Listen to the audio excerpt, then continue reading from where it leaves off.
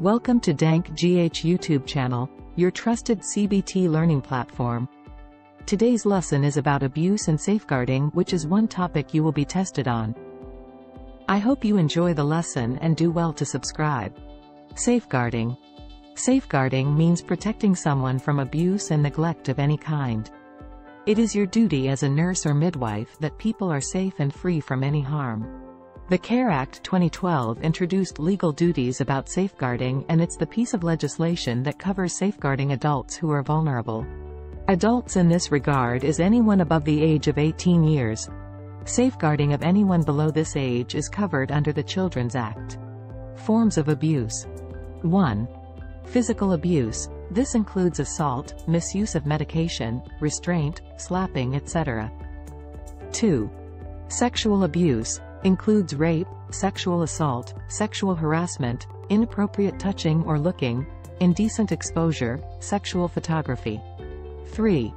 Psychological abuse. This could be threats of harm, humiliation, coercion, intimidation, controlling, verbal abuse, unreasonable withdrawal of services or supportive networks, deprivation of contact. 4. Financial abuse. This is typically fraud, theft, exploitation, coercion in relation to your financial arrangements like wills, inheritance or benefits. 5. Neglect. It consists of ignoring medical and physical care needs of a person, withholding the necessities of life, example water, food, clothes. Person has always been dirty, malnourished and not in good clothes. 6. Discriminatory abuse. This is discrimination on grounds of race, gender, disability, sexual orientation, religion or other forms of treatment. 7. Institutional abuse. This is solely poor care practice within an institution or specific care setting like care home, hospital. 8. Domestic abuse. It comes in patterns of violence, coercive, controlling and patterns of intimidation which occurs at home from a partner, family member or neighbor. 9. Modern-day slavery. Example is human trafficking, forced to work against your will, forced prostitution, domestic servitude, forced organ removal, forced marriage, forced begging. 10. Female genital mutilation. This is illegal and considered a form of abuse in the UK. Your duty as a nurse or midwife in safeguarding. It is your legal duty as a nurse to identify any form of abuse and report immediately following the guidelines. You are to report it to your safeguarding lead. The following are keynotes. 1. Make accurate documentation of information revealed by patient and document any actions taken by you. In case you shared information, record what you shared and to whom. 2. Don't ask misleading questions, record facts not assumptions. 3. Once a patient discloses information, tell them what the information revealed will be used for. That is, it will be shared to ensure their safety. 4. It's a multi-agency approach. The police will be involved in cases that demands investigation. 5. Be honest and don't promise to keep it a secret. 6.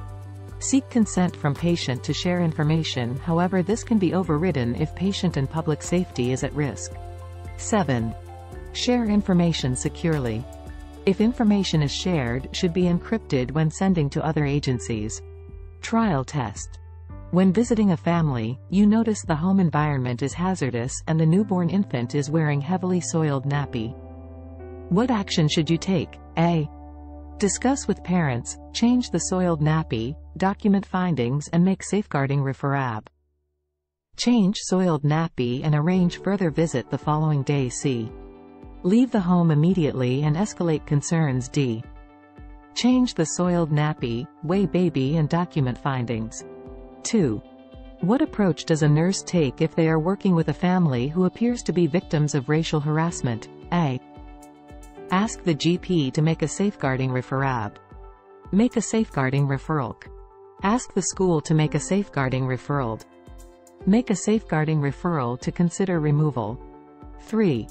Michael feels very uncomfortable when the carer visiting him always gives him a kiss and holds him tightly when he arrives and leaves his home. What type of abuse is this? A. Emotional abuse. Psychological abuse. Discriminatory abused. Sexual abuse. 4. During the day, Mrs. Naji was sat on a chair and has a table put in front of her to stop her getting up and walking about. What type of abuse is this? A. Physical abuse. B. Psychological abuse. C. Emotional abused. Discriminatory abuse. 5. Sanvi cannot get herself a drink because of her disability. Her carers only give her drinks 3 times a day so she does not wet herself. What type of abuse? A. Physical abuseb. Institutional abusek. Neglected. Sexual abuse.